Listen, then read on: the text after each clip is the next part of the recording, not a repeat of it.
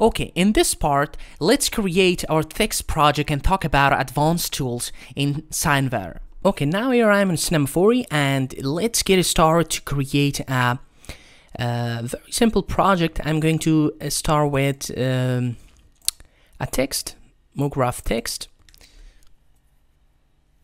and just put it in the center and change this to maybe Cineware. Like this, and put it in the center again and change the font of it, typeface, and bold it a little bit, and also create a little bit of depth, and go to caps, maybe fillet caps, not too much, but like this. Yeah, it's nice. Very simple scene, we need that. And so it is good. I'm going to create a plane in here, like a floor. We can also create floor, but we just need a very small size of context shadow in here. And also create a sky for environment, and let's add a material for our text. Sorry, I have to add it to my text. And go to color, and in color I'm going to change it maybe to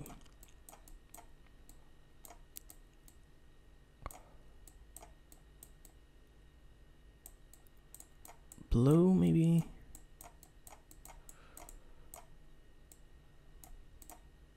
Like this. Now some reflection, font reflection, and a little bit, and go to layer and add a first null.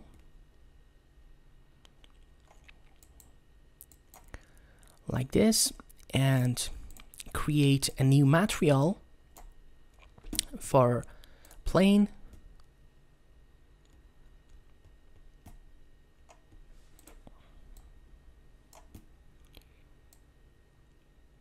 like this. Or maybe we just delete the sky and add a background, and add a white background here. If I render that, it's not white.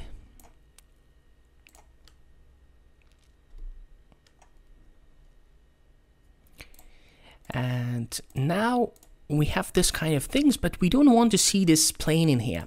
So for this, I'm going to add a compositing tag in background.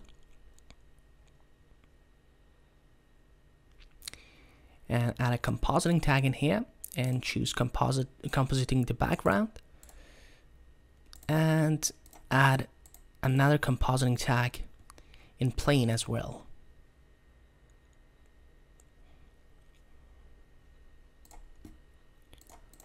Like this.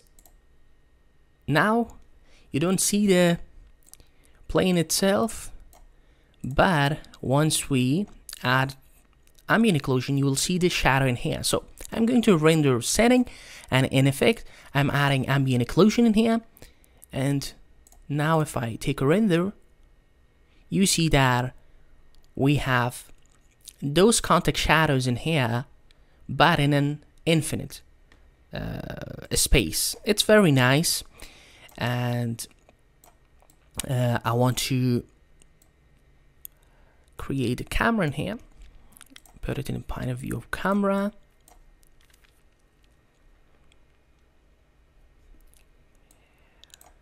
and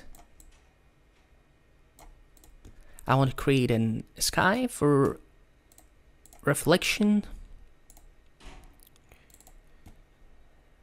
Go to just check off color and reflection, go to luminance, and add a gradient in here, and add it to our sky. So now if I take a render, you see that we won't see a good result. Why? Because we don't want to see our environment. We just want to see the effect of our environment to a reflection. So for this, I'm going to add another compositing tag in the sky, and wait a moment, add another compositing tag, and check off the scene by camera. Now, if I take a render, you would see the gradient map effect into reflection area of this text, but you won't see the sky itself in our background. So now create a light in here, a point light, and put it above it. Let me go to another viewport and change them.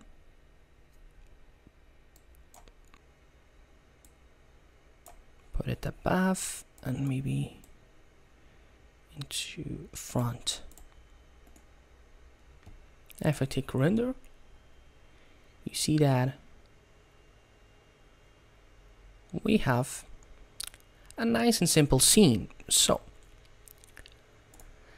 now we have all of them. If I go to render setting, and now we have ambient occlusion. If I add a multipass in here, for example, we want to see the multipass of reflection in here.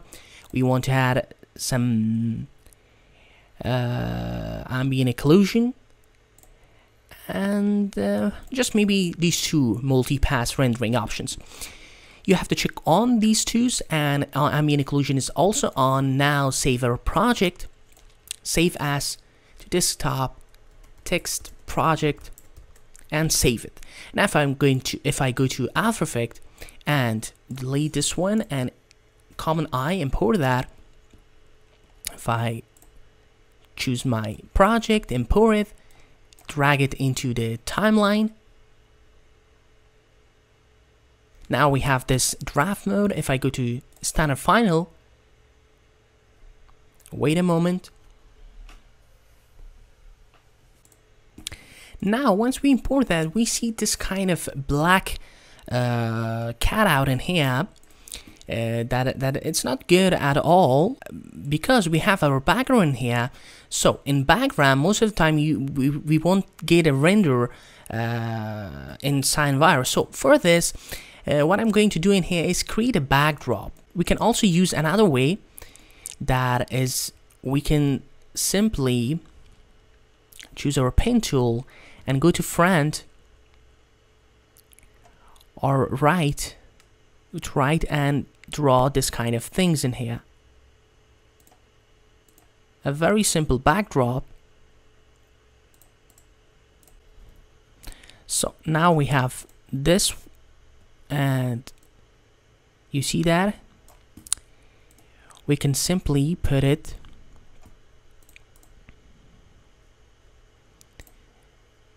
in here.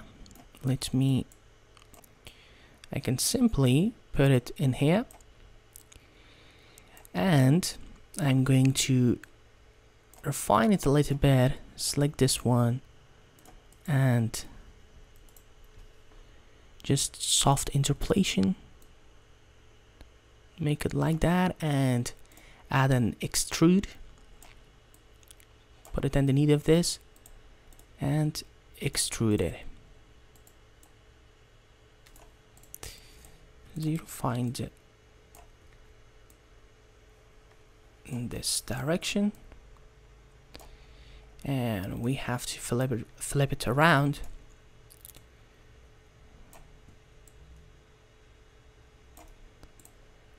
Like this. We have to do it at the first, but it's not problem most of the time.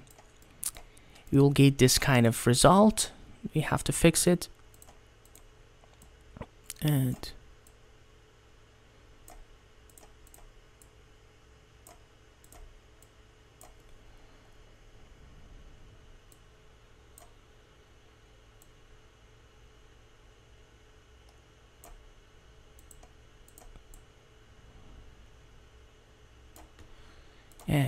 add the subdivision surfaces to make it smooth.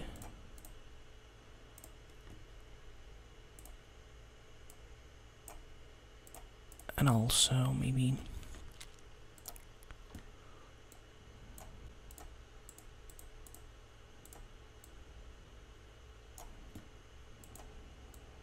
drag it above. Now we have it. So if I drag this, render,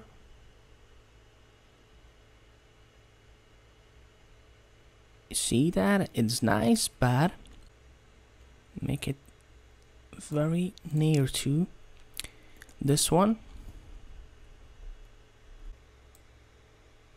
like this. So now we have this, and just save it, go to After Effects and wait a moment. You see that now we have all of those final output in After Effects with all of those reflections. So now I'm going to just add Cinema 4D multipass in here, and just click on multipass in here and which one you want to add. For example, I'm going to add ambient occlusion multipass. Now you just see the ambient occlusion multipass, and you can simply duplicate it. For example, duplicate and add another multipass reflection, and you can combine it with a screen like this. You can do it, but you can also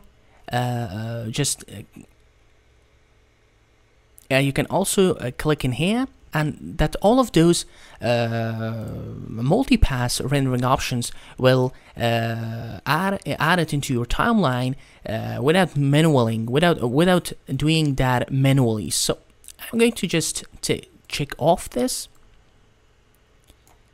and put it above.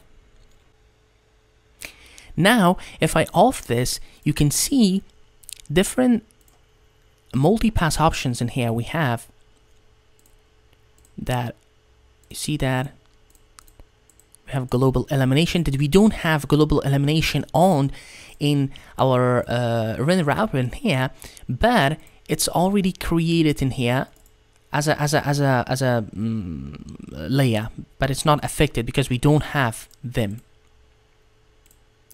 like this. You see that, and it's very cool. And a lot of scene. I want to delete this and just create a camera and centralize comp camera.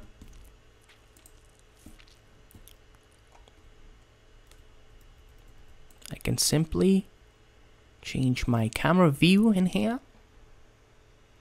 Now you see that it's a little bit slow because we have a lot of multipass options, we have a lot of things in here, and we can also change it to software to set our point of view very fastly, like this.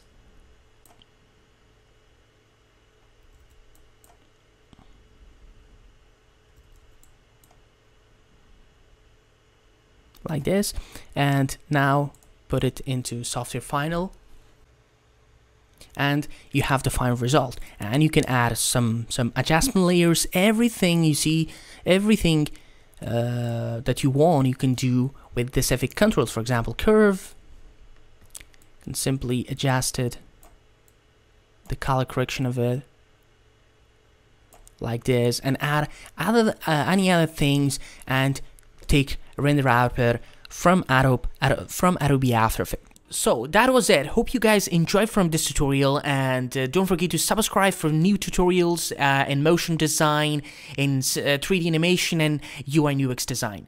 Please leave your comment below if you have any suggestion or whatever tutorial you want me to make or things like that. Just put your comments below. We will see you next time.